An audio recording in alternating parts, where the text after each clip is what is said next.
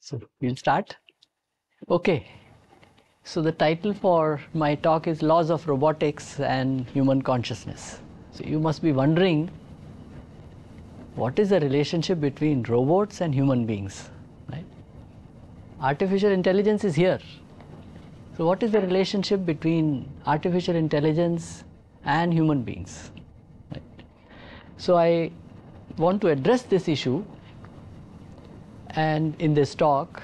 So I'll talk about robotics, the laws of robotics and the dilemmas that it faces. And then I'll ask the question about what are laws of human being, human consciousness. And when we look at matter and consciousness, right? Because so far we have had matter and consciousness which was residing in human being. Now what happens as machines become intelligent? Do they become conscious or not? If they become conscious, then what are their properties? And then I'll say what are the implications for society or the kind of society we want to build. So I'll straight away jump into this.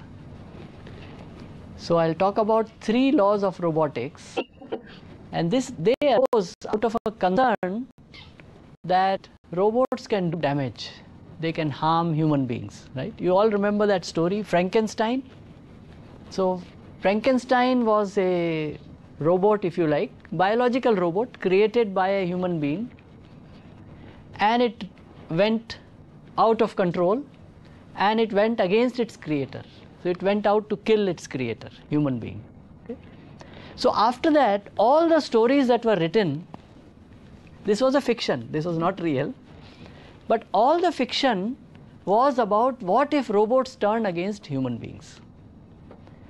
Now science fiction writers felt, no, we are very limited with this theme. This is the only theme. So Isaac Asimov, famous science fiction writer, came up with 3 laws of robotics. And actually he wrote the first story with essentially these 3 laws in 1942, 80 years back. So what is the first law? So he postulated 3 laws robots will have to obey. Okay? So these robots have so-called positronic, not electronic, positronic brains, and they all obey these 3 laws. The first law is a robot will not harm a human being or allow harm to come to a human being through inaction. So robot, if he's just sitting and sees, some harm coming to a human being, he'll do something. Second, a robot will obey human beings. And the third one, robot will protect its existence. Now the question is, there may be conflict between these laws. So there is a priority. So the second law, a robot will obey human beings provided it does not contradict the first law. So if you order the robot to go and kill such and such person, it will refuse to obey. Why? Because it conflicts with the first law. And similarly, robot will protect its existence, provided it does not conflict with second law and first law through transitivity. Okay? So these were established as the law of robotics, and then lots of interesting stories were written. Some of you who are interested in science fiction would have read those stories, right? Very, very interesting stories which arise once you say there are these 3 laws. So the question is causing pain to someone equal to causing harm? That's the first question that comes, right? So is it the same? Causing pain to someone is causing harm? You give a tough exam to students, they are all very pained. Okay? But it depends. Yeah. No, it doesn't matter who is causing the pain.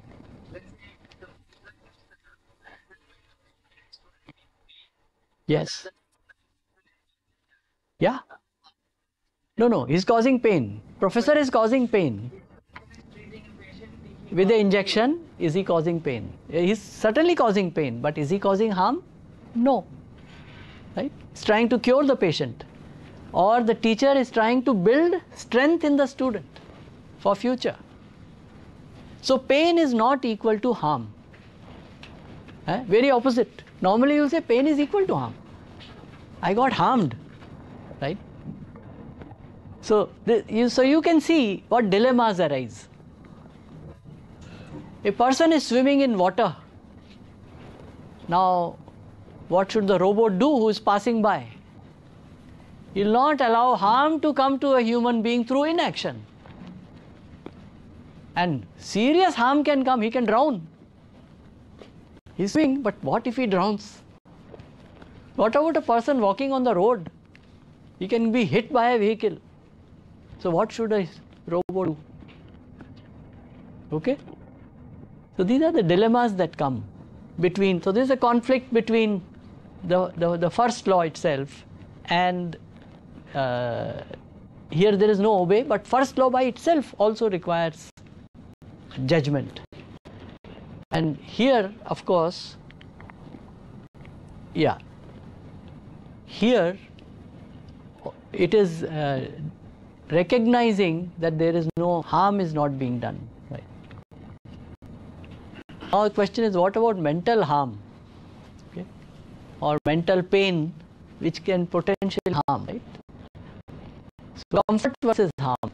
So there are stories where a robot doesn't want to cause any pain, any harm to a human being. So if something bad has happened, won't tell you.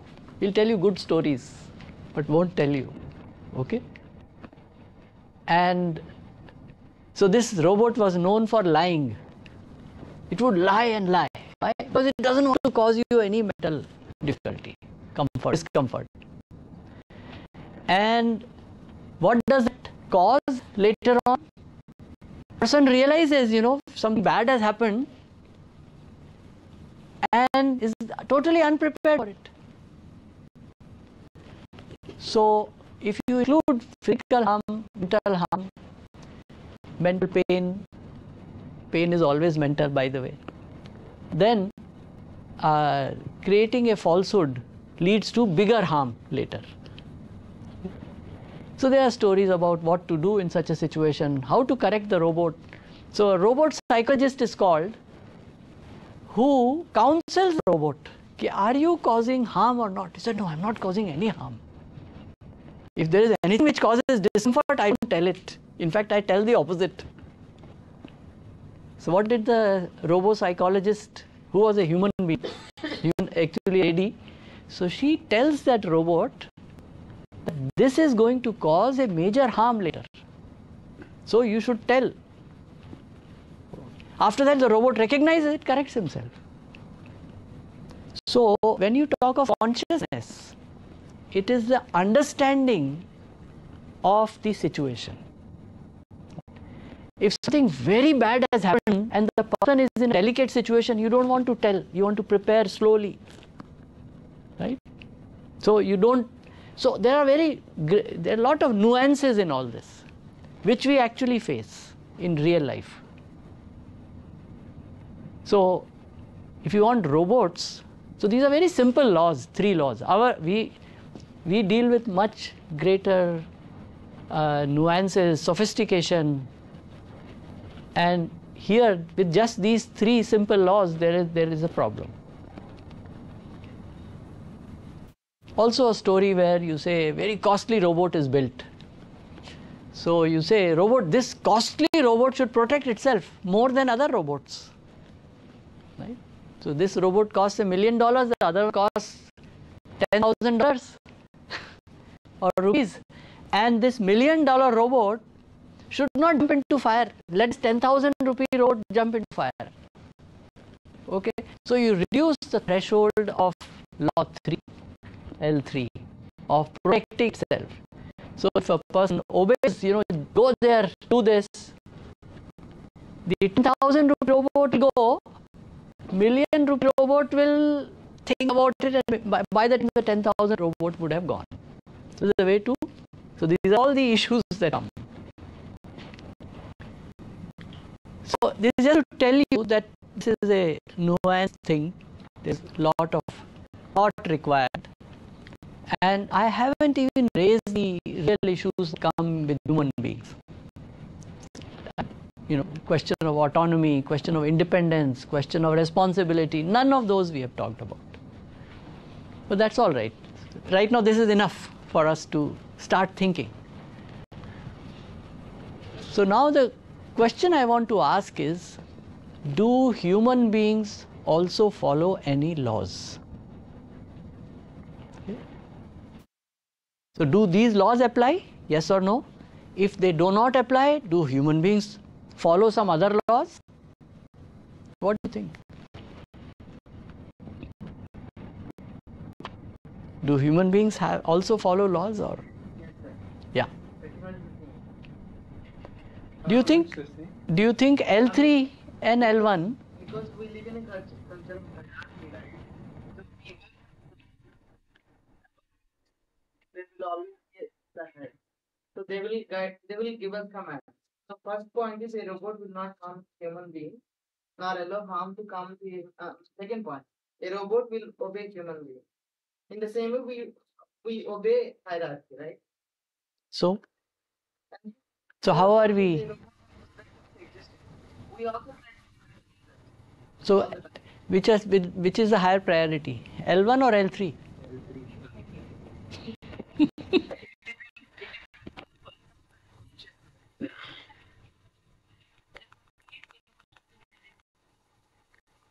Sorry, yeah.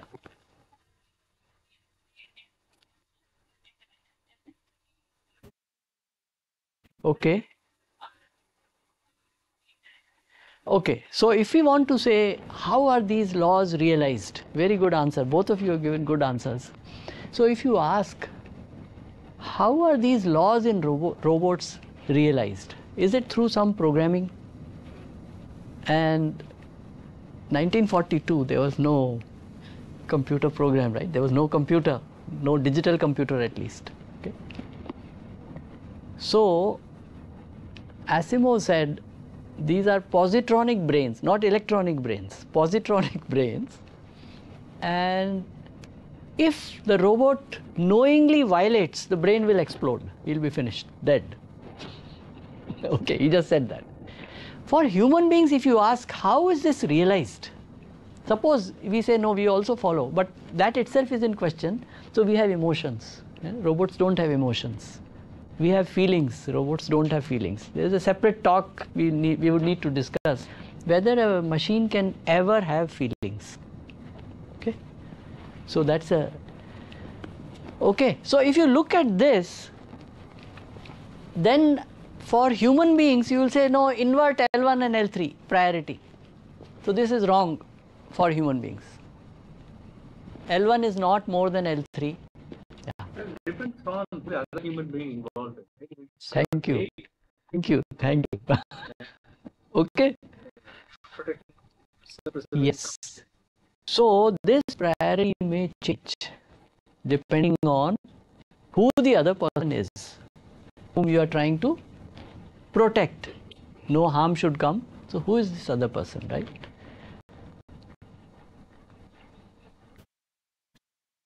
Okay. So normally you would say no, it is reverse. So would the human being save himself or herself first? Always. So it say no, it depends on the, and when we say mother and child relationship, that is the highest form of relationship. So if the child is in danger, then mother will rush, save the child, even though her own life may be endangered. Okay?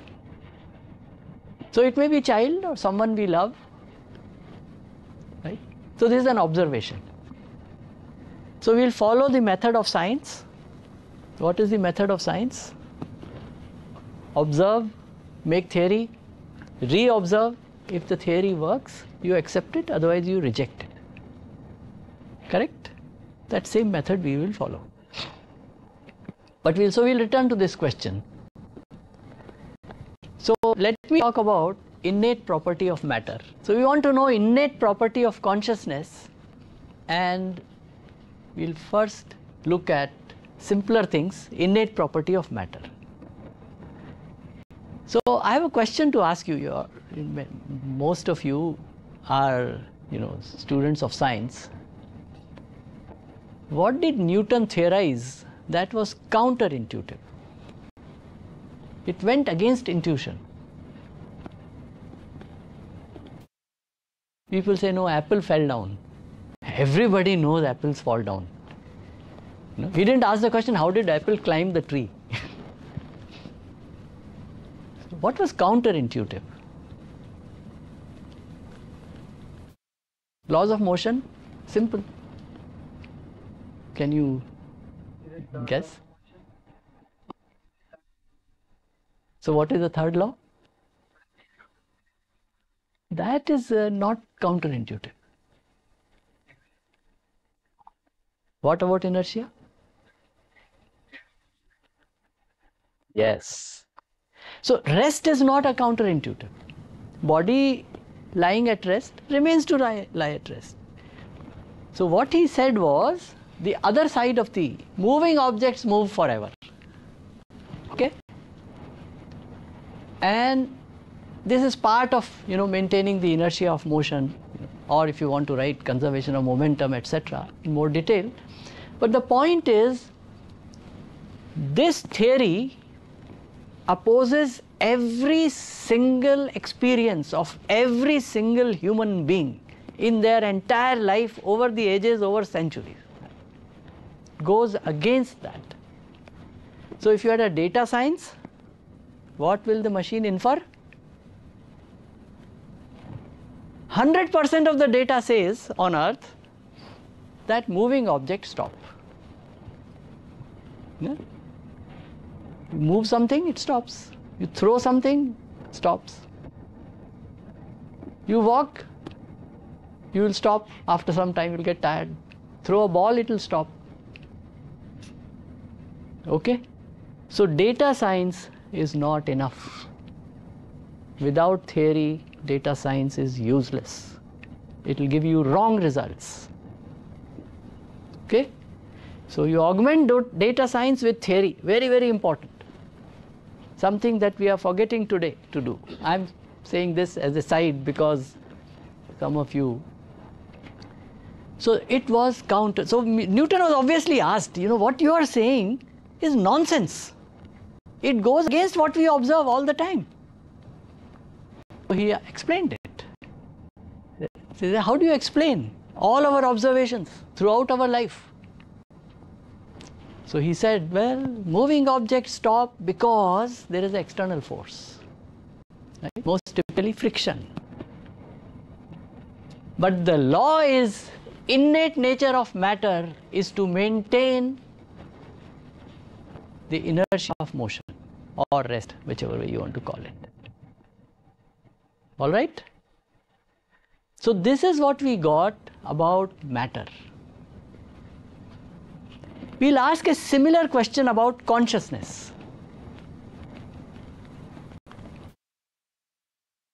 And the question I'm asking is, what do human beings want?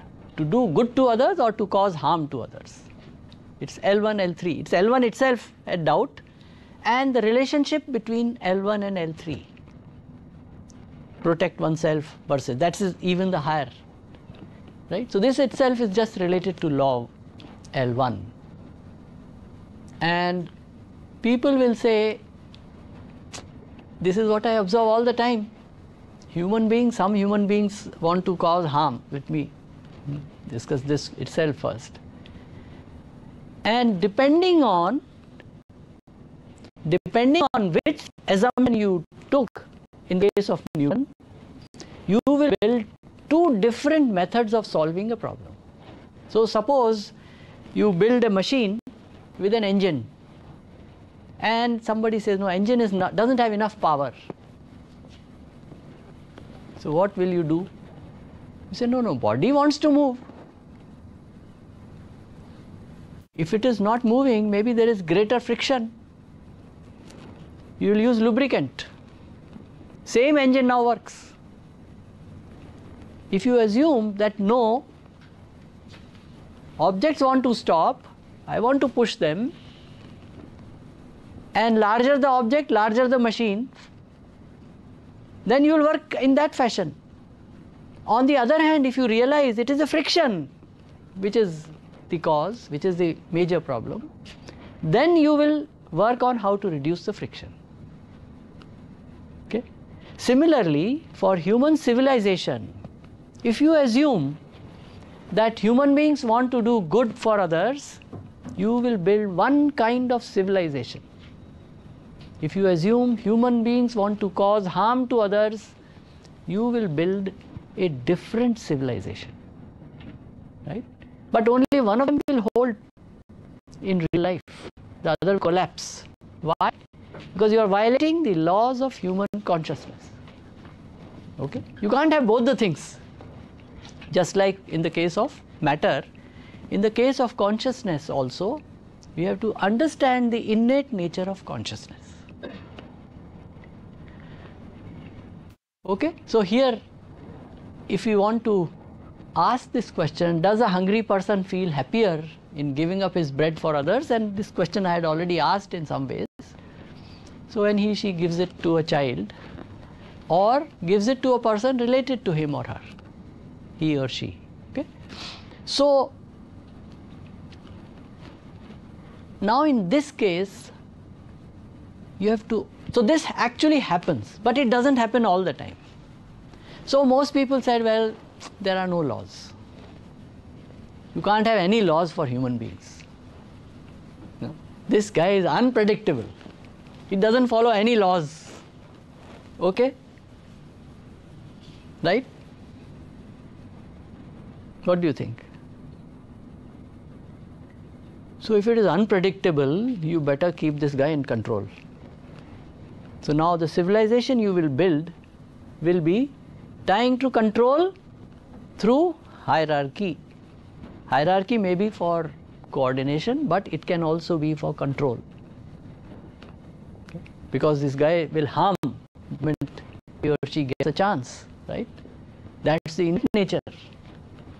Or you say, no, it's random. Sometimes there, sometimes not there. Okay? So this is a serious question. That's all I'm trying to pose. Based on this, if you work, so we need to understand the human being. We need to understand the human consciousness. Okay. So if you look at now, so I'm proposing this. And this is something you can observe in yourself. What is the difference between matter and consciousness? In the case of matter, observations are external. In the case of consciousness, the observations are internal. You have to know. I can observe you, figure out that's how you must be feeling, but direct observation is internal.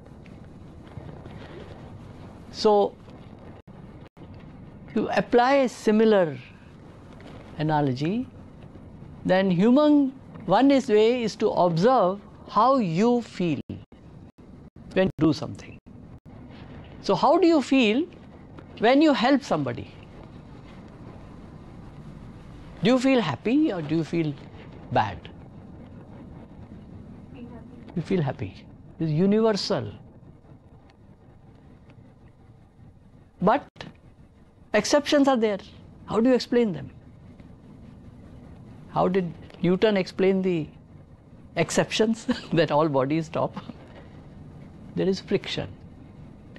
So in human consciousness, the law is that we want to do good to others, except when there is fear or temptation.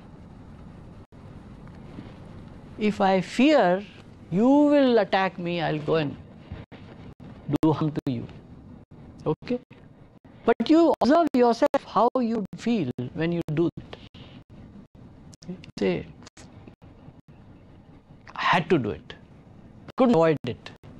Otherwise, he would have done that. Okay? The reason you are putting but or if is because you are going against that normal tendency, you are going against the law of consciousness which says that you must do good to others. Okay? So these are the two, and only two, there is nothing else. Fear or temptation. Okay? Now, if you look at human history, there has been a major transition. So fear and temptation don't occur separately. Normally they occur together. And there may be more fear, less temptation. There may be less fear, more temptation. Society has slowly shifted from fear to temptation. But along with temptation comes also some other kind of fear. So they go together. The other part is, because we are talking of consciousness, there is also evolution. Evolution of consciousness. And this evolution is about recognizing relationships. And these relationships go from self to family, to larger family, joint family, to village, to nation, to the world. All human beings. So this evolution, so that we know about the physical evolution, Darwin. So he told us how the bodies have evolved. Right? And human being is unique because it has an evolved brain. Now that we have reached there, there is another evolution going on. That is mental evolution. Okay? In fact, when you have controlled the environment around you, physical environment, about temperature, this, that, your physical evolution actually stops. But the mental evolution continues. So we have reached a stage where we are actually in for a transition in mental evolution. So over the centuries, we have evolved mentally also. Human beings have evolved mentally, but there may also, and sometimes this gets transmitted to animals also. The pets behave differently from wild animals. The fear and temptation is all over, right? They are secure, no fear. They are assured of food, no temptation after that. Temptation is not a property of animals, it's a property of human beings. You want more. They say, no, I'm no more hungry, I'm fine. Right? So the animal won't eat once stomach is full. Okay? So animals operate largely through fear. Okay? But as the animals live with us, they get a little bit perhaps of temptation. So this mental evolution of human being is taking place. The only problem is, I do not know whether this evolution will take place fast enough or we'll kill ourselves. We'll destroy the earth, and now it seems even before we can destroy the earth, we'll kill. Wars, violence, environment. Okay? But what is our innate? This is our innate. When do we violate it? When we are afraid. Okay? Or somebody tempts us.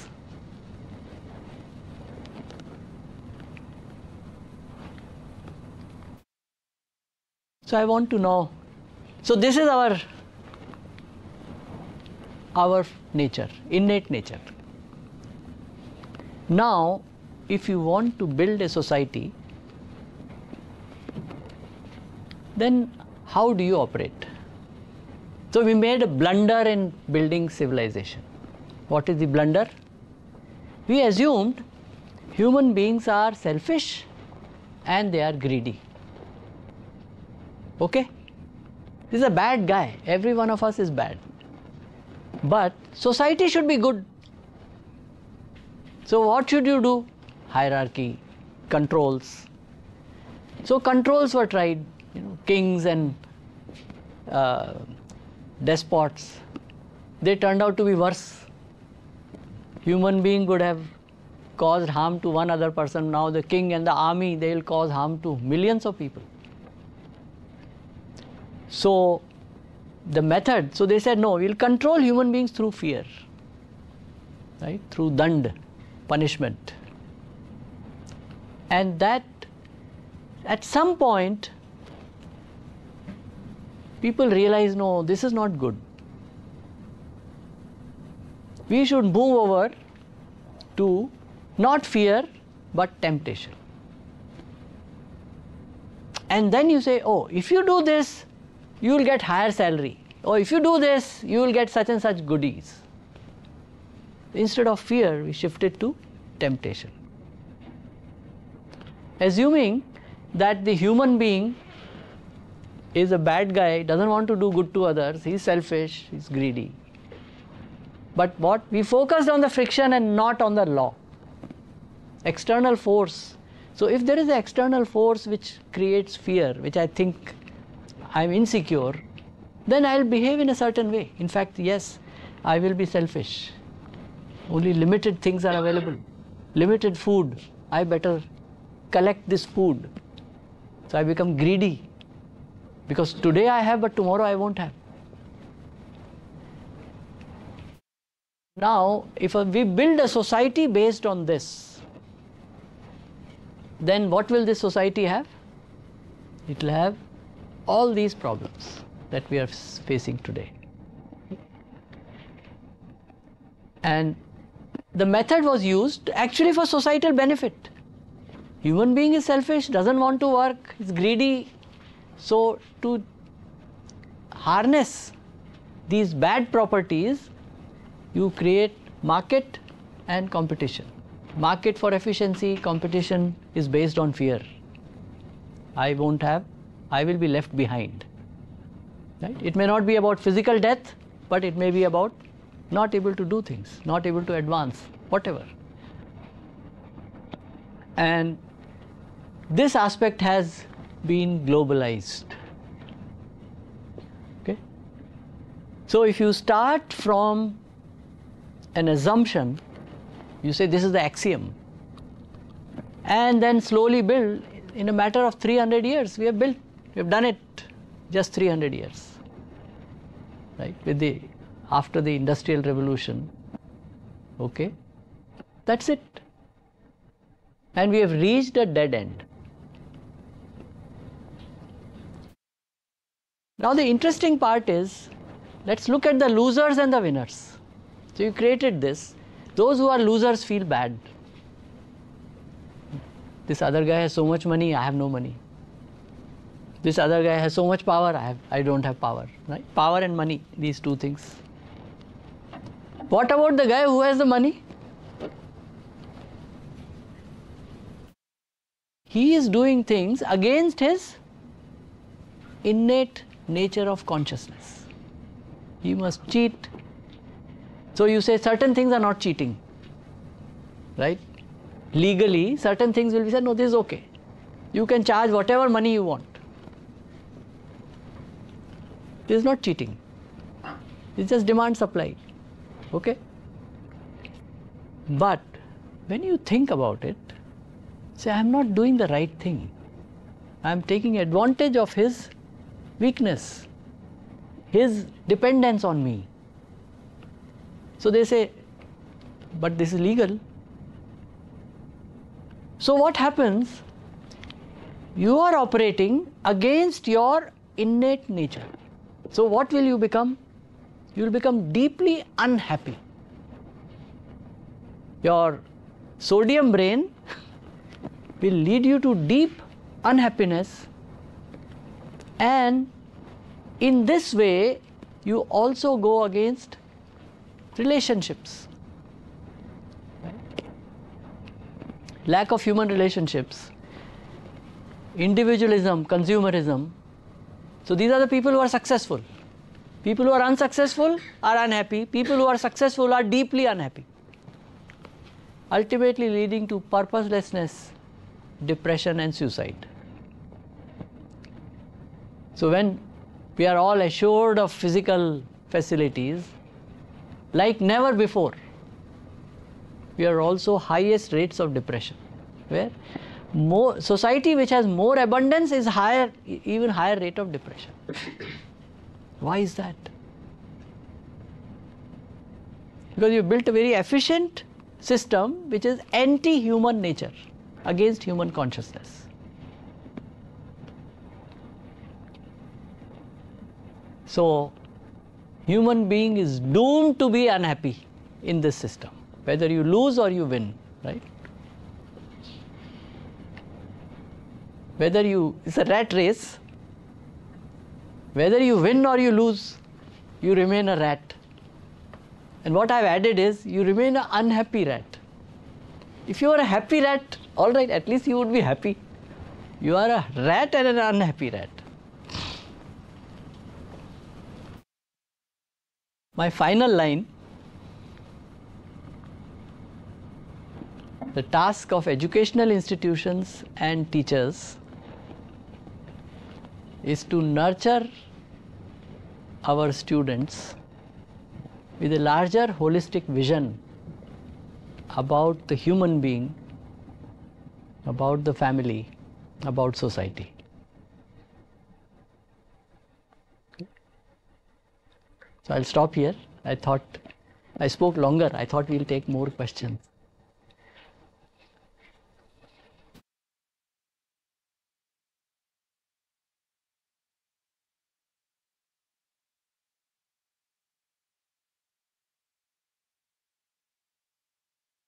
Yes, yes. Beg your pardon? Yeah.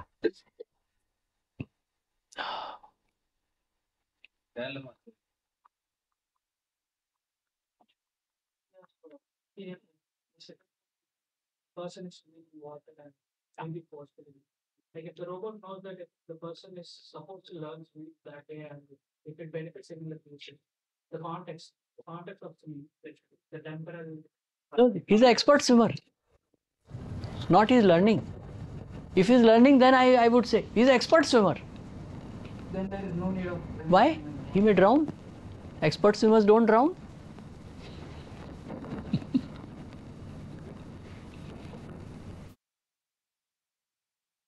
One more thing about the 10,000 one. It's $1 million robot. Then why would it prefer itself to, like, if the knowledge of the existence of 10,000 robot is given to the $1 million robot, then according to this, None of the three laws talk about that.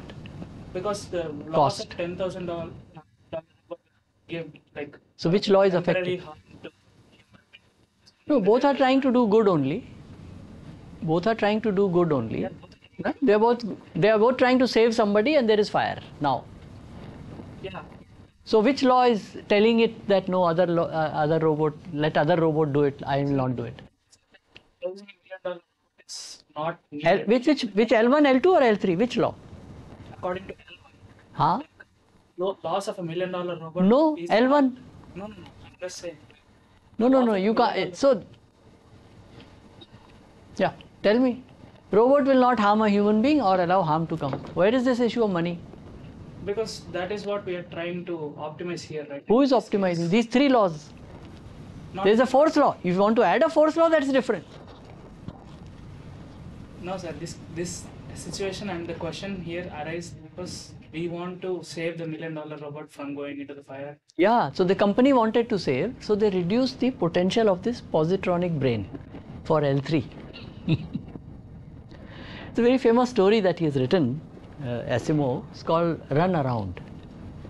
This is spacecraft has landed on a planet and they carry this $1 million robot. This is the only robot. And something goes wrong in the engine of the spacecraft after they have landed, and they have to get selenium, some rare earth in that planet. So he asked that robot to go and get selenium, and they can't last on this planet for more than few hours, 8 hours. and it takes an hour to go there, hour to come back with the selenium. What they observe, the robot is not coming back. They had this drone, they send the drone, and they observe this robot is going round and round around selenium, that source of what was needed for the repair of the rocket spacecraft. Is going around and round. They say, what's happening? They can't figure out. They send message, doesn't matter. And then they realize that this is a very costly robot. The company must have reduced its L3.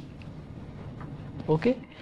So L2 and L3, the command was go and get selenium. L3 was protect yourself. Okay?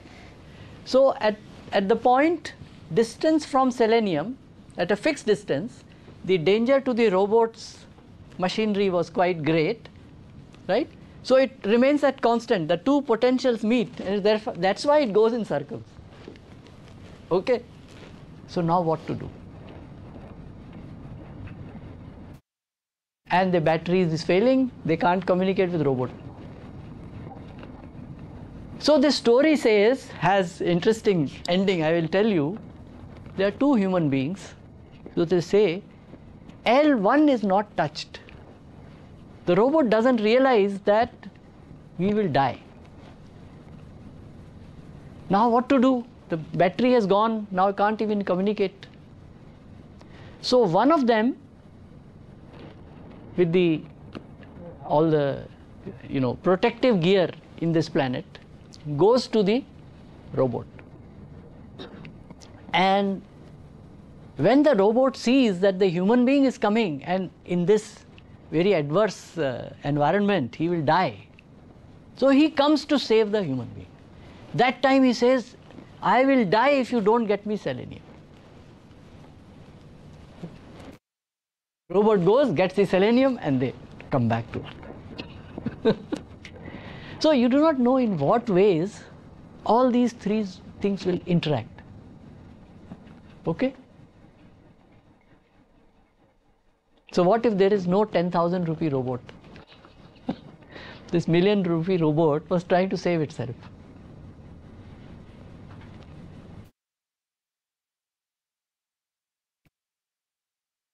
Yeah.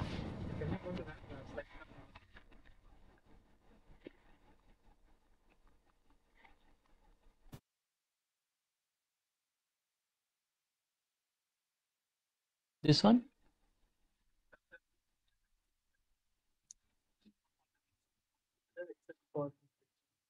Yeah, okay, okay. Yeah, here, next one.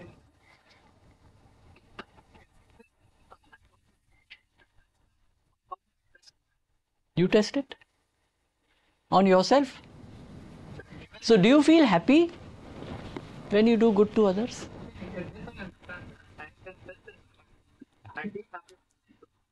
Yes. So similar to what the Newton's case was there, I observed this thing that everything stops. Isn't it like the same thing that everything stops?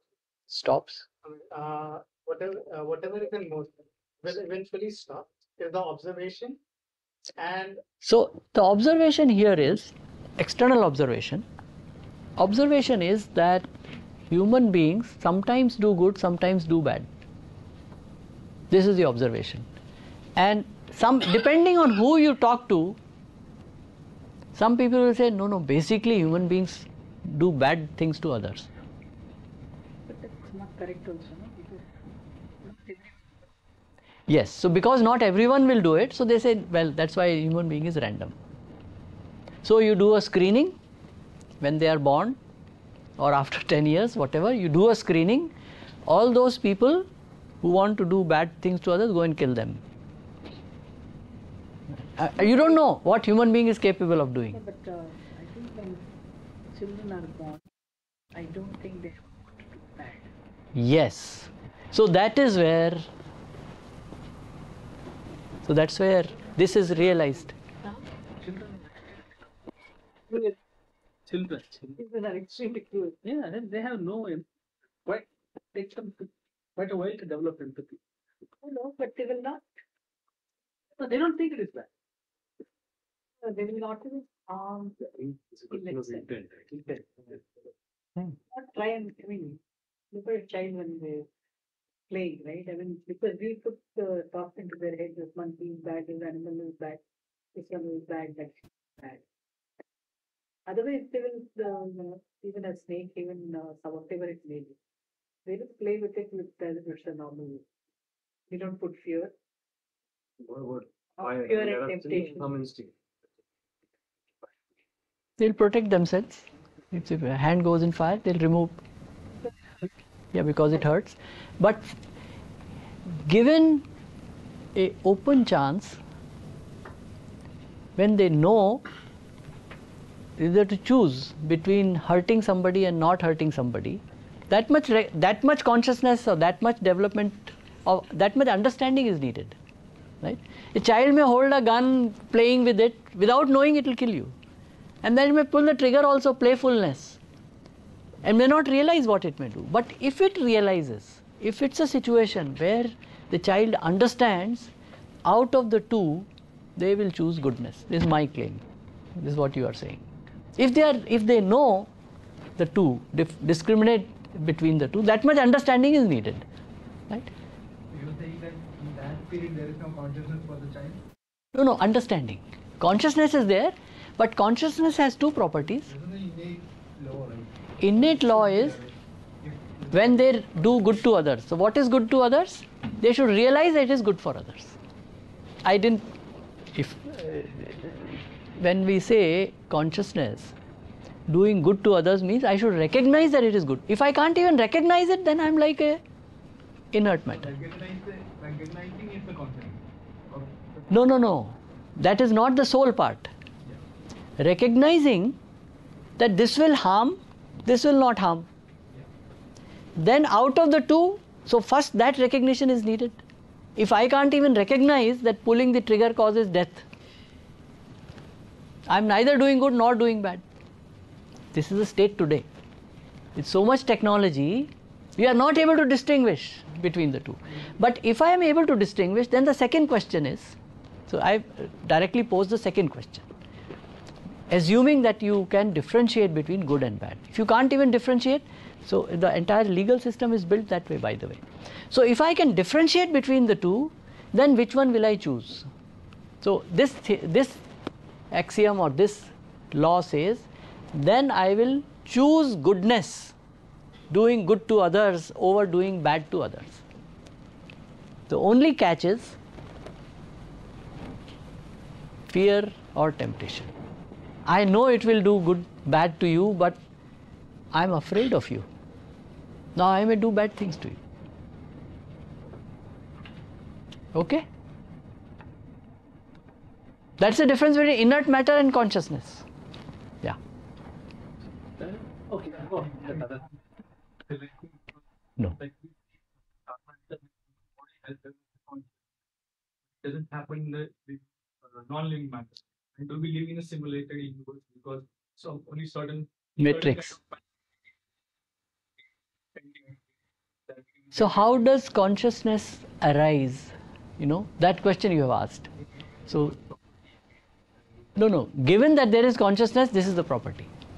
But how does consciousness arise in the first place? Right?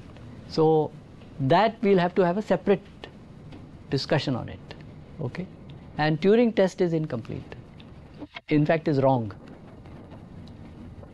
Okay? Yeah. Is this law complete? Yes. Yeah, you try to find its incompleteness.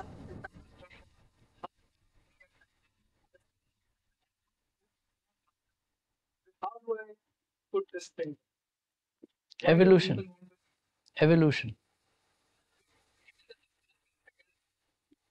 No. Along with this, there is evolution. What is the evolution about? Evolution is about relationship. This law is there, but if there is this conflict between this and that, right? Friction and the innate nature. So this is the innate nature, but externally it may generate, some external situation may generate fear inside me. Fear is also inside me, doing good to others is also inside me, okay. Temptation is also inside me. You are talking of consciousness now. So all this as well as this is inside me, in the consciousness, okay, and this is where you are taking a decision. Now as you evolve, your boundary, whom you consider yourself, the other person to be related to you, that expansion takes place. This is what I am calling is evolution. But you can drop evolution for the time being. This is a law and the fact that we are evolving. Okay? On the physical matter there is no such thing, at least not known. Okay? Physical matter is physical matter. And consciousness, it is evolving in whom I consider as my relationship, whom I consider my child, whom I consider my family. So I don't consider, what's happening in Gaza and Israel as my family, so I don't care. But if I realize, no, they are also human beings, then they are my family. So this expansion of the family is what is our evolution. Yeah. Actually, leading up to that, in fact, Asimov himself has written the story where he says that, hey, the 3 laws of robotics are fine, but you don't define what a human being is. He talked of robotics only. He didn't compare with which one? Thou art mindful of I have not him. read that story. So there actually two thoughts come to a conclusion that the most perfect human being, according to the laws encoded in them, are each other. Yeah. And so they decide that they have to work to the betterment of themselves, Yeah. not to the flesh and blood humans and things like that. So, I mean, once you have no clarity on what a human being is, it's exactly what you're pointing out now. Exactly. So that can, quickly go down a slippery slope. Yeah. So no, Asimov was against that book. Different author. Yeah. In fact, he had a major problem with the Space Odyssey. Why? Because that AI system there actually killed human beings in a deliberate manner. So he said, no, they have violated my laws. They are bad. Someone else wrote that story. So he was very unhappy with that story. Yeah. But coming back to The definition of a human being. definition of a consciousness, right? Definition of human being. So human being is body plus consciousness.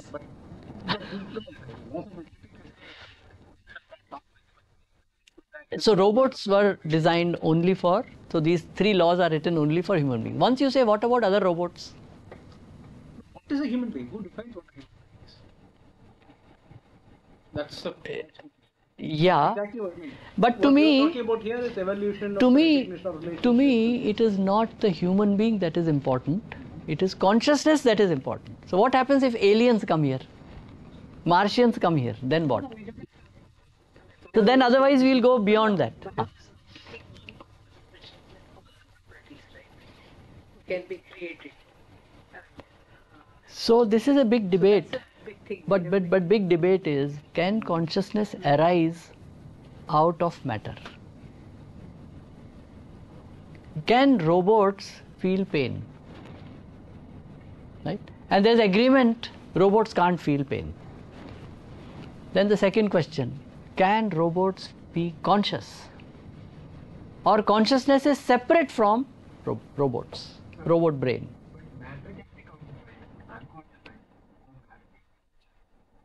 That is the debate. You are conscious, but how do you know that consciousness has come from matter?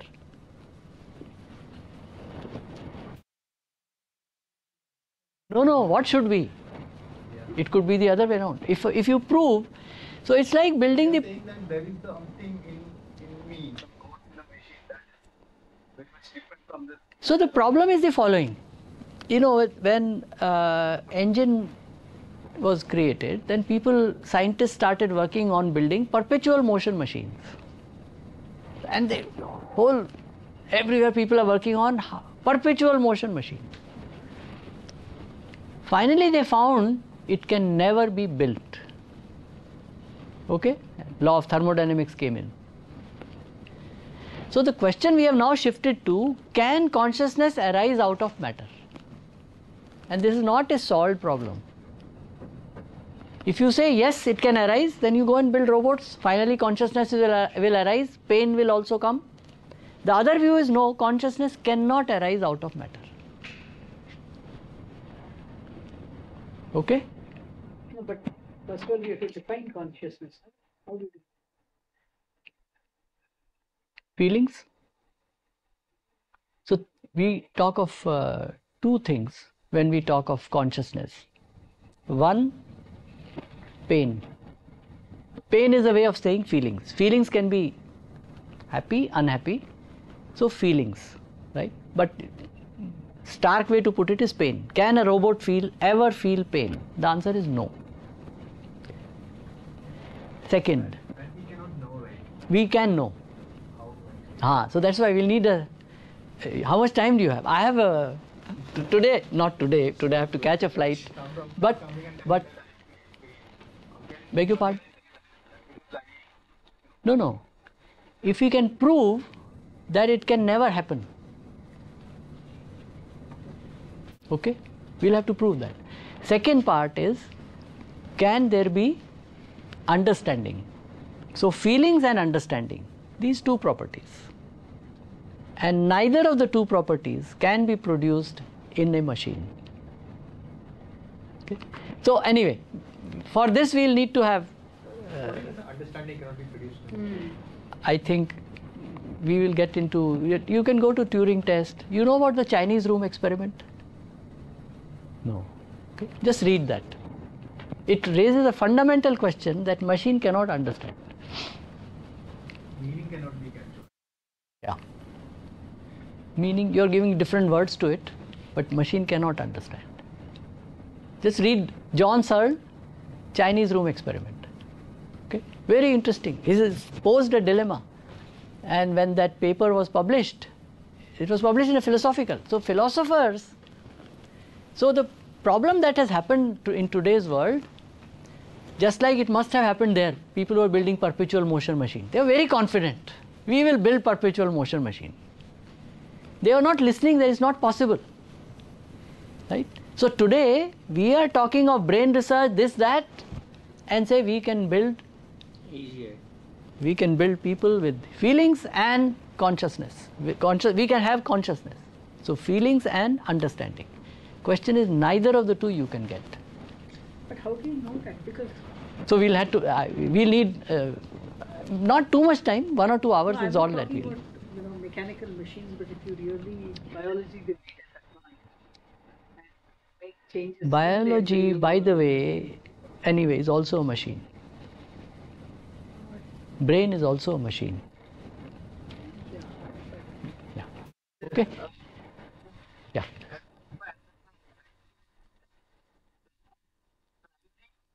Our end goal of any human effort is to harness creation.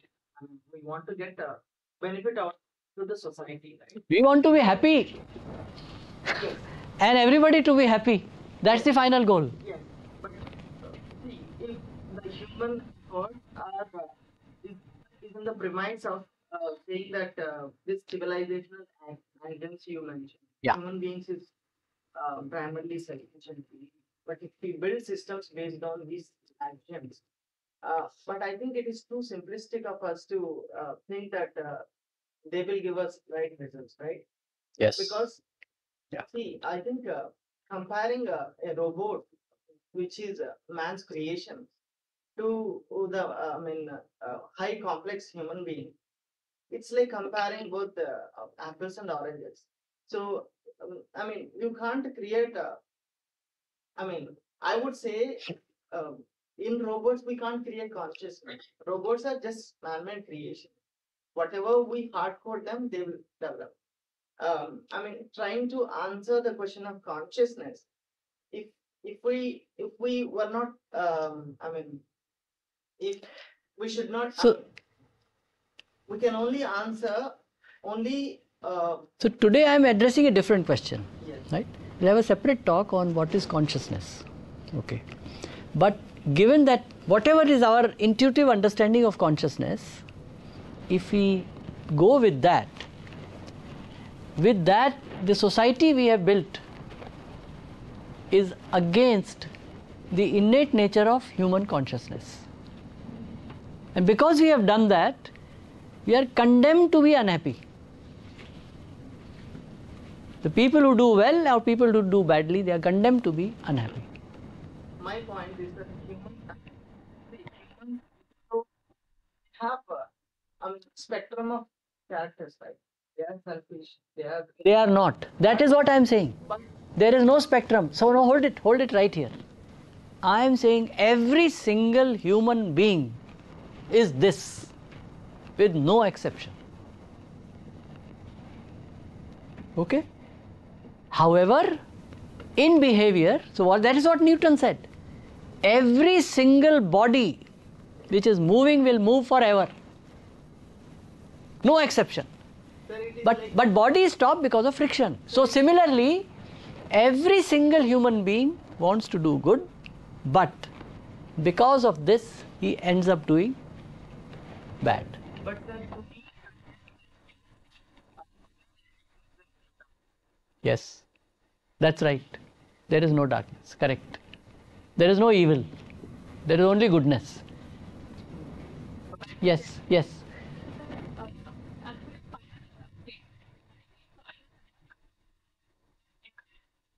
Yeah, we have to. We have no choice. Otherwise, yeah, it is possible. If axiom is this, there is no other way. Not only it is possible, it is inevitable. Yes. See, why did perpetual machines didn't come? Because there was all this friction, right? No. Could that be the argument? No, that because we can energy never- was conserved. So perpetual motion machine means energy will get created. Okay. No, those are the terms. So Okay. Or the way energy is how- leaking. No, friction means energy was leaking. Right. Energy is leaking and energy needs to be converted. Somebody might say, let energy leak, I will create more energy. The point I want to say is mental energy should say ultimately I have to reduce fear and temptation because that reduces friction and that will make for a better society. That's another way of saying. Yeah. But the holy grail will never be reached because we are condemned to always have fear and temptation. Would that be the So what you are saying, you try? they want to do good to others. So this is a test. So we can try to build a society in which there is no fear, there is no temptation. We try. We try. by that. Right now we are not even trying. We are saying human being has fear, has temptation, use it to build a good society. Okay? Suppose we say we will now work not on efficiency, like we are all in IITs working on efficiency, optimization. These are the only words we use. But which direction are we heading? So if we say we will remove this, reduce it, we will try to build a society where this goes down and down. After that, very small percentage of people will be left with fear. You might say, no, it will not be completely, all right. But what will happen? Instead of jail in every city, you say only one jail is needed, there are only 50 people left who still have fear. Isn't that an advancement? How does this framework begin to because people do say that some people are, by their very genetic code or nature, tend to behave in a certain way. And some people, even with a good nature, depending on the environment. So if you follow just the normal nature-nurture debate, so what I am saying is, this is the nature, nurture is very bad, and society is even worse. So in that society with wrong axioms, you now try to have nurture. So that against the innateness that goes in. Okay? Now actually, you know epigenetics? Just read about epigenetics. Epigenetics says, for biology, I'm not talking of society now, even for biology, certain genes express themselves. You have, an organism which is, let's say, it is going to, in biology, it will generate, let's say, some disease in your body. But if the right environment is provided, then that gene will not express itself. They will not say gene has gone away. Gene is there, but it will not express itself. So those 50 people who are left, who still have fear, they will not express them in a bad way. So epigenetics says that nature-nurture debate is more complex than just nature and nurture. If nurture and the environment is right, even though the genes are saying do this, those genes will not express themselves. Okay? Just read on epigenetics. Sir, is individualism bad? In my whole talk, I have not used the word good or bad, except once, right, when I used this here, good to others. So it is not my idea to judge this is good or this is bad. What is the question that I would pose? I'm sorry, what did you say? Is individualism bad? Is individualism bad? Will individualism lead to your happiness or not? That is what I will say. If it leads to happiness, it is good for you.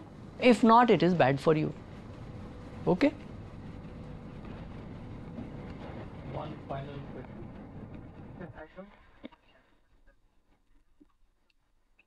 I would say lack of human relationships and individualism and consumerism. These are just the products of human nature, which are towards dark side.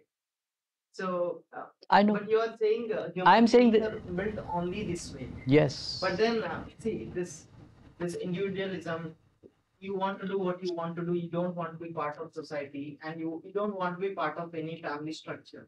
So we as the Indians, we are people who thrive on, sizable, small units of family together. So we give value to our family members. But So West is any different?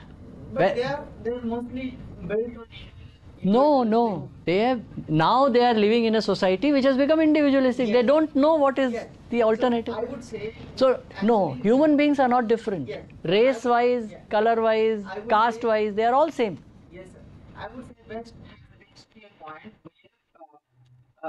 where they could not actually they could not they could not help themselves to understand the dark side of human nature. So even the systems did not help them maybe. So they reached a point of individualism now. But I think we are not yet there, I would say.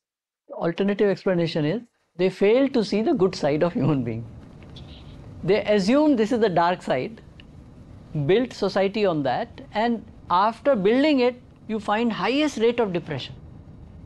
So it is not innate nature. We don't want to be individual. We want to be related.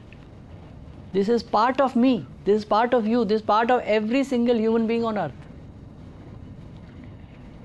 So, what is the advice to you? So this is last question. I won't start. This is last question. What is the advice to you to a younger generation like that? How do we actually build ourselves? Given that I am actually focusing on improving myself without actually thinking in this form that I actually trying to do good to others by reducing friction. I'm not thinking in this way. I'm only thinking in this way that I want to improve myself. I want to become better at doing research and all that. So how do I frame myself? How do I shift my thinking? So the problem is in what you just said. I'm trying to do better research. Now that is not full life. Okay, I've done research all my life, okay? But it is incomplete. You have to deal with people, you have to deal with your family, right?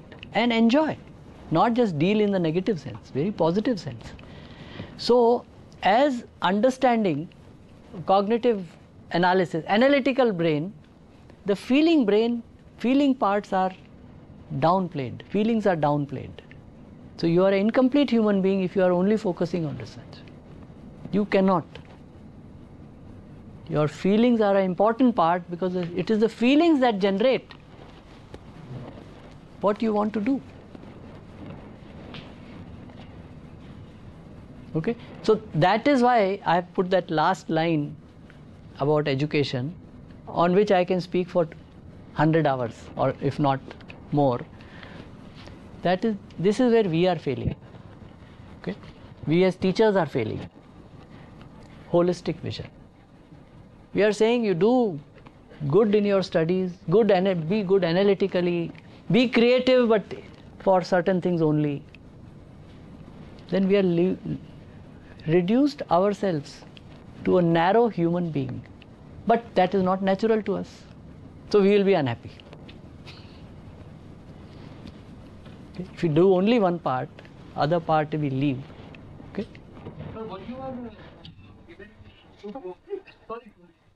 No, we can close it, but we can have we'll have coffee and we'll discuss over coffee. Yeah, if I didn't have a flight, I would have said we are here. No, I have time.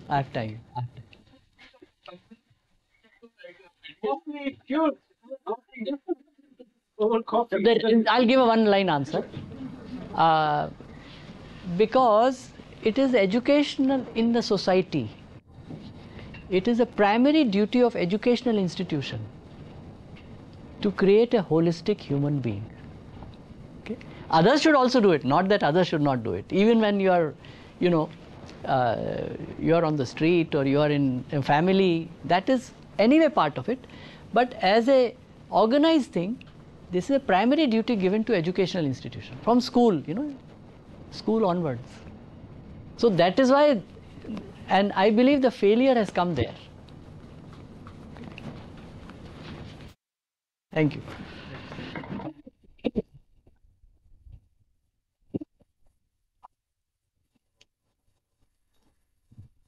Are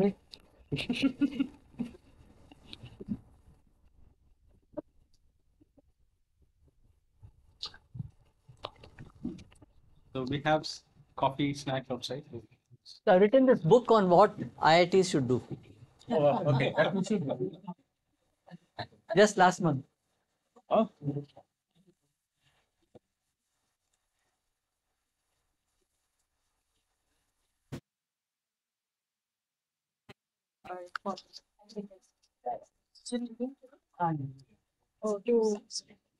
Hyderabad.